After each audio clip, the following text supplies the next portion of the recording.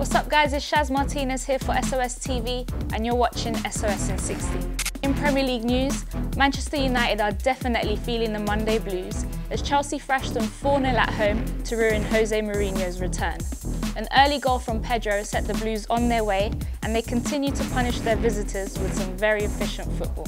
Pep City continue to struggle, drawing at home to Southampton, and meanwhile Klopp's Liverpool impressed again with a win over West Brom at Anfield. This Sunday, the NFL was brought to London when the New York Giants faced the LA Rams at a sold-out Twickenham.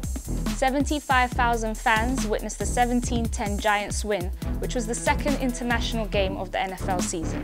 Fans, celebrities and other athletes all enjoyed the show and will no doubt turn up again next week when the Redskins face the Bengals at Wembley. That's all today on SOS TV. Remember to check out the featured videos for some of the latest content and we'll see you next time on SOS in 60. Ciao!